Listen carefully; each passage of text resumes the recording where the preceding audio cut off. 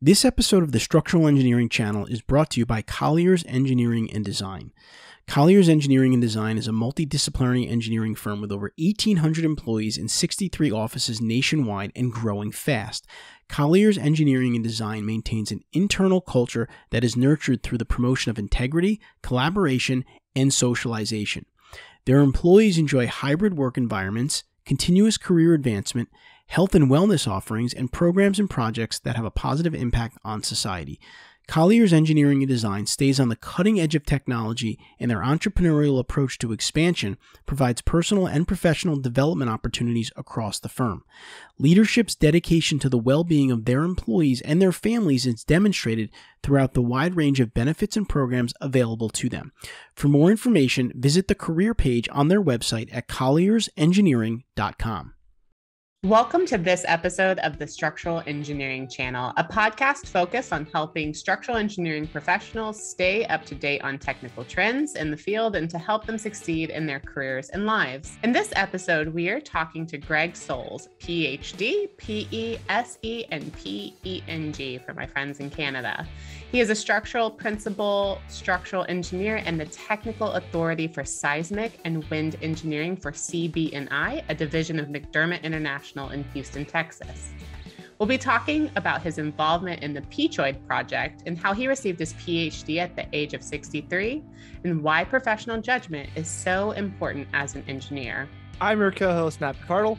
And I'm your co-host, Kara Green. Now let's jump into our conversation of the week with Greg.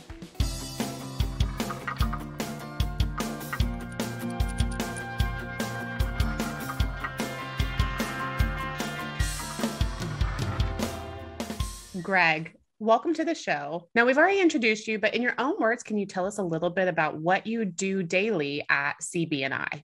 Well, sure. I'm a senior principal structural engineer, and that gives me a really diverse set of duties within CB&I. I serve as the engineer of record for a lot of CB&I projects, where we provide large field-erected storage tanks and pressure vessels, and they're used in oil and gas, water and wastewater, bulk handling, power and aerospace industries. And then internally, I serve as a technical authority for seismic and wind engineering. So in that role, I provide consulting to various internal CB&I and McDermott engineering groups related to the application of seismic and wind standards. And I get to do this on projects all over the world. And because of this expertise, CB&I sponsors me, or has sponsored my participation on ASE 7 for the last 25 years. And I also mentor and train young engineers in our company, especially in the areas of seismic and wind engineering. Thanks, Greg. CB&I believe they've also designed the Peachoid, which is a 135-foot tall water tower in Gaffney, South Carolina. And I've heard of it. I remember seeing the structure, and they even talked about it in some like mainstream shows. I believe it was House of Cards, and it's basically a water tower that resembles a peach. That must have been an interesting project. Could you tell us more about that project and what went into it and the story behind that and designing it? Well, absolutely. So first of all, to be honest, as a young engineer, when it was designed and built, I wasn't directly involved. But we all knew about the Peachoid within CB&I. So elevated water towers, along with providing, the engineering stuff, water pressure needed for fire protection, so you can wash your clothes, flush your toilets for your community. It usually gives cities and towns their own unique personality and sense of pride. Many water towers display the town's name, city logo, local sports team, so everyone from miles around knows where they are. There are also water towers across the country built by CB&I. They resemble milk bottles, ketchup bottles, baseballs, billiard balls, golf balls, and smiley faces. So the Peachoid is built for the city of Gaffney, South Carolina. It was designed to resemble a peach because peach production was an important segment of Gaffney's economy. And the people of Gaffney wanted the whole world to know that Gaffney, South Carolina, produced more peaches than the peach state of Georgia. They're very proud of that. Oh, I love that. And that is so funny because that was my comment is I feel as though the Peachoid would sit so perfectly in Georgia, especially considering the fact that Georgia has its own water issues. Like they are constantly trying to steal water from the neighboring states. so, so, obviously a water tower, I'm in my brain, and you'll have to forgive me because I didn't know about the Peachoid. I had never heard of it. Um, Obviously, with something of that caliber, of that shape, you have different challenges that you face when like designing them, maybe around, I don't know too much about seismic loads in maybe South Carolina, but maybe those are present, or specific wind loads. I mean, that's a large structure to kind of divert wind around. Can you explain what some of the challenges you faced were? Well, sure. First of all, while it looks like a peach, the underlying structure is actually a standard type of elevated water tank CB&I developed called the water spheroid. We built the first water sphere, which was a true sphere, and it looks like a big golf ball on a tee in 1939. And in 1952, we built the first water spheroid, which allows for larger capacities without having really large waterhead that makes the pressure vary too much. So seismically, the Peachoid is no different than any other water spheroid we design. That's very straightforward. Single degree of freedom system, big mass on top of a pedestal. But wind design was challenging. As originally envisioned, the large leaf that's on top of the Peachoid was intended just to be out of ornamental sheet metal. But this ornamental leaf also had to resist the 100-mile-an-hour design wind that the tank was designed for. So that meant that simple ornamental leaf had to be heavily stiffened to resist the wind loads. Yeah, it's great that you mentioned, obviously, that you're in Houston, Texas, which I know has extremely high wind loads, especially when you start getting down to the coast in Galveston. But sheet metal is like a sail, especially if it's sitting on top of a peach. Exactly. Thanks for that, Greg. Another interesting thing that I wanted to talk about was you received your Ph.D. in civil engineering at the young age of 63. Can you tell us how did that even happen? What made you do it? And maybe what's your opinion on that in terms of maybe lifelong learning? Because it seems like, hey, 63, maybe some people might think they learned everything, but no, you're going after it at 63 and getting your PhD. Well, sure. Well, first thing, it is possible to teach an old dog new tricks. So I really enjoy learning. And one thing about learning is that the more you learn, the more you realize what you don't know.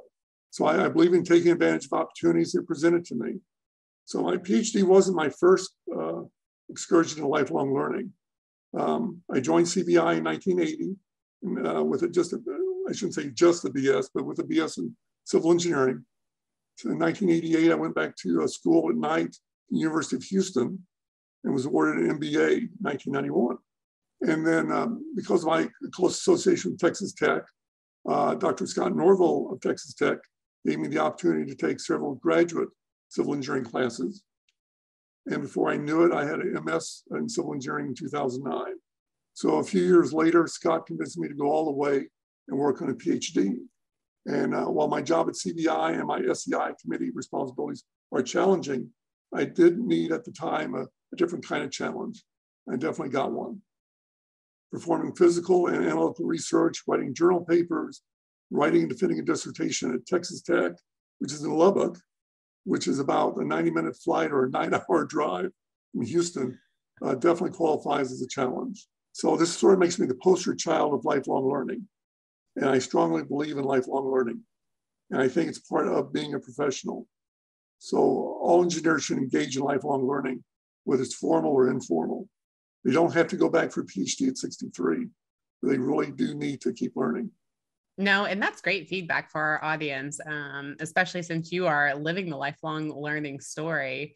And something that you mentioned, you especially with how technology and engineering principles, I mean, the basic core engineering principles haven't really changed much, but how to attempt new design methodologies have changed.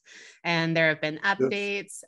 You know, you mentioned you're with ASCE, you've worked with SEI. I know they come out with like new design codes or design guides to help approach certain problems that have never been approached before. So I think that's really great advice to our listeners, because it's just, I think, what's the best way to put this? It's when you limit yourself to what you have learned, let's say it's just in your undergrad, you know, just your basic, you know, bachelor. So I'm talking about myself, you know, because that's all I have.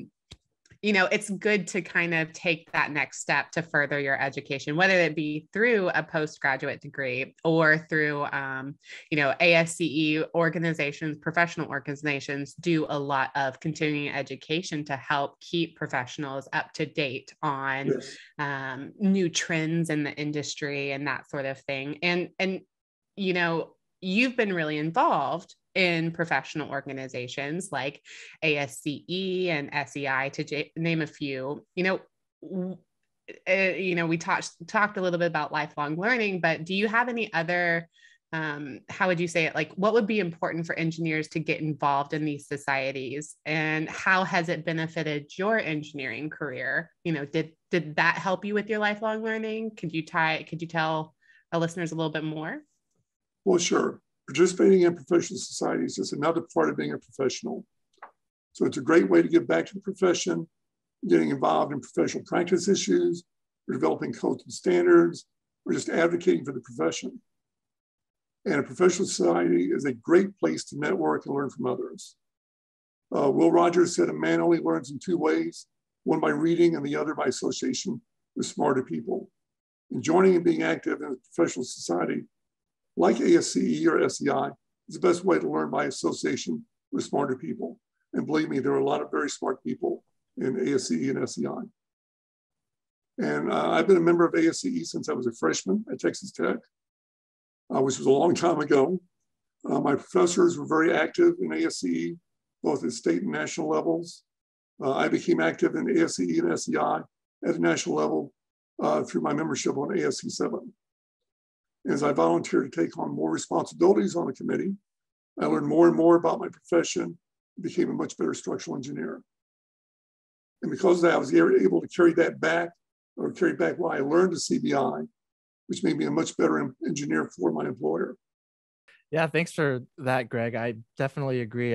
For me, it's I'm still in I'm in like my ASCE YMF group, and just being remotely involved with a group like that, definitely it's the people you meet, and you get to see all of their connections and their insights as well, and giving back to the community. I know all of us couldn't have gotten to where we're at in our professional careers without people helping us out, the professionals helping us out, and it's a great way to give back and learn and contribute. And hopefully, if even if they get up to where you're at, maybe more of the national level, you can see the benefits that you've received from that. So definitely that's something that we highly encourage here. I think we've seen a lot of benefits from the professional organizations.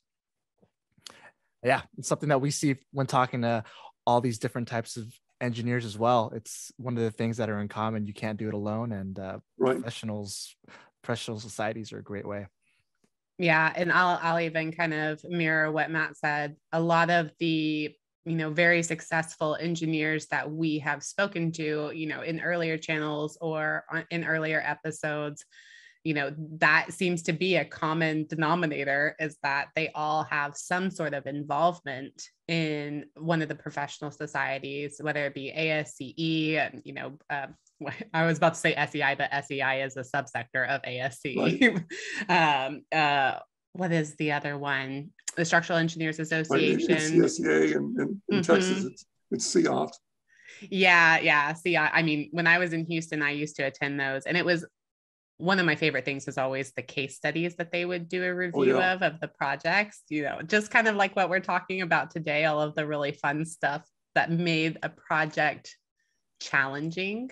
It was really fun. Yeah, Greg, the last topic that I wanted to bring up was that we know structural engineers have good judgment skills.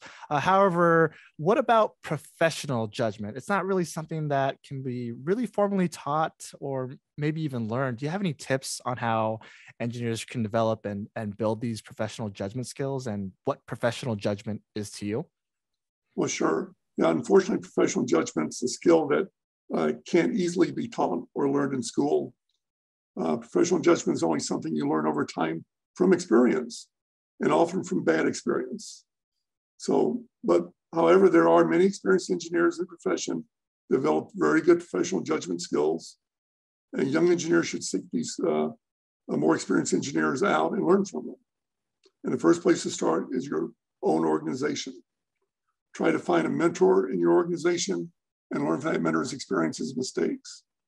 Then another great place for young engineers to find mentors is a professional society, such as SEI. It's another great reason to get involved in professional society. Yeah, and I know even with those societies, I've seen more and more mentorship type programs pop up too. So it's getting easier and easier to find people that can mentor. And with the professional judgment, are you talking about kind of like engineering judgment on lessons learned on like buildings and whatnot? Yes, absolutely. And it could be simple things. You can't always model a structure entirely. You make simplifications. You may see something on drawings or during erection that you realize is wrong based on your experience. One of my favorite adages is, if it looks wrong, it probably is. But a lot of that is gained through experience. And so that helps mold your judgment. Because while software is great, you can find out lots of, or answer a lot of questions using the software. Sometimes you have to make decisions that software really can't help you with. Yep, and that's something that software can't replace, at least probably not in our lifetimes, or right. I don't think ever. It'll be a while. But yeah, it's interesting because I remember when I was a younger engineer just starting out, I would always be amazed, like maybe I'd come up with an answer or size, and then you talk to the more senior engineers and like, no, just taking a look at your design, like, no, that's something's off. And it's like, how do you know? But as you get more and more years of experience, like definitely experience, then you can when I'm talking to younger engineers now too, it's since you have so much experience in that, you kind of already know the answer or what it should look like, at least before even doing like software calcs. So yeah, definitely something, again, the importance of mentorship, because all those things, I definitely learned from my seniors as well. Absolutely. Yeah, I would even say the same thing. I've been really fortunate that like I have had a mentorship, I would say, in my company, but they've also been with professional organizations. So one of my very first supervisors out of college was the president of ASCE in Huntsville, Alabama. And, it was, when I first started, it was so great because I was a junior engineer, and, junior engineers get to do everything on a project. Yes. Because they're cheap labor. So they have a lower. But they also want you to be trained. See, that's. They want to give you the experience. We need you to be trained. Yes, but it was always so much fun because she would, she had a work truck when we would both go. And some of my best experiences would be being out on a job, and she would, see something and be like, what's wrong here?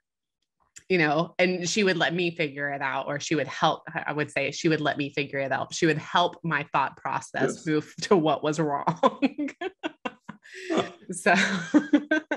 So yeah, I think mentorship is great. And I think a lot of companies, you mentioned a lot about the mentorship that's available in professional organizations. And I think a lot of companies are trying to mirror what is available in the professional organizations within their own companies as well, Yes. because they really see the success of their younger engineers kind of flourish under mentorship. I know at Hilti, we have a huge mentoring program to kind of get all of our younger engineers, because we do get them. And a lot of times they're fresh out of college, and I think we can all agree that theory in college is very hard to translate to on the job, like reading plans and specifications. Yes. It can be a difficult process to really digest when all you've done is look at equations sometimes.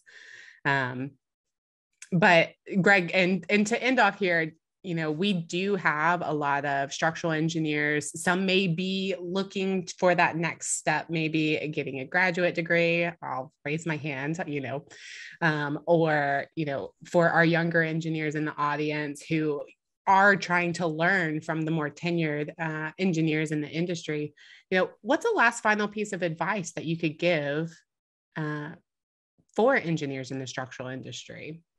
Well, sure. I would strongly, the simple, and this is actually simple to do, strongly urge my fellow structural engineers to become involved in structural engineering societies, such as SEI or SEAT here in Texas. The more you participate in professional society, the better the society becomes, the better structural engineer you become. And it's not overnight, but you're better off participating in these societies than not by a long shot. Yeah, thanks so much, Greg. That's great advice. I know it's intimidating, especially for younger engineers. Maybe if they wanted to, for example, do like a tech committee or maybe get involved in like the masonry committee, but they're still young and they don't know much. Well, it's kind of like the chicken and the egg. Like the people that I've talked to that were involved in those they got to be an expert because they joined those societies or organizations, and they learned from the experts. So they became an expert themselves. They didn't start off like that. So that's definitely great advice and something that can be intimidating, but definitely worthwhile. So thanks. Well, sure. And to build on that, SEI in the structural standards side, we have gone out of our way to appoint young members as secretaries, historians in our various subcommittees on ASC 7. And they get to do a lot of the work that the older guys don't want to do. But they learn a lot from that. And that's what we're trying to, at an earlier age, get these younger engineers involved, and so they can get up to speed sooner. Yeah, you got to start somewhere. And and if you're like an engineer that complains about the codes and whatnot, well, if you're not on the committee, you can't really complain over things like that. It's like, get on there, make a difference. Don't let other engineers. You be the engineer that helps shape the code to what you want it to be. So, and you can go sign up to participate on ASC 728 on the SEI website. Yeah, definitely check that out.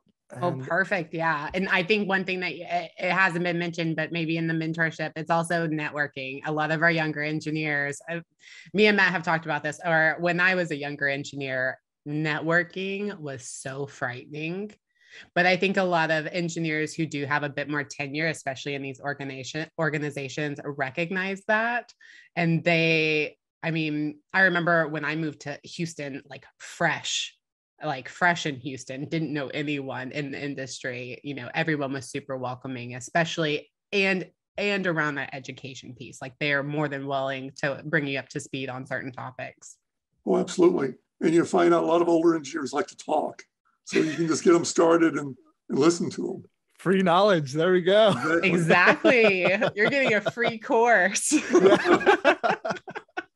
All right. Well, thank you so much again, Greg, today. It was a great conversation. I really enjoyed learning about the Peachoid a little bit. Like I said, it's so odd that it's not in Georgia and that Georgia does not have a peach. but South Carolina, and as long as they're keeping up their peach production, I guess they're not taking the Peachoid down anytime soon. That's right. And again, thank you for inviting me. I really enjoyed this. I hope you enjoyed the episode today. We'd love to hear your feedback, comments, and or questions. To leave them, please visit structuralengineeringchannel.com. There you'll find a summary of the key points discussed in today's episode, which is episode number 71, as well as links to any of the resources, websites, or books mentioned during this episode. Don't forget to subscribe on Apple Podcasts, Spotify, or wherever you listen to your podcasts. Until next time, we wish you the best in all of your structural engineering endeavors.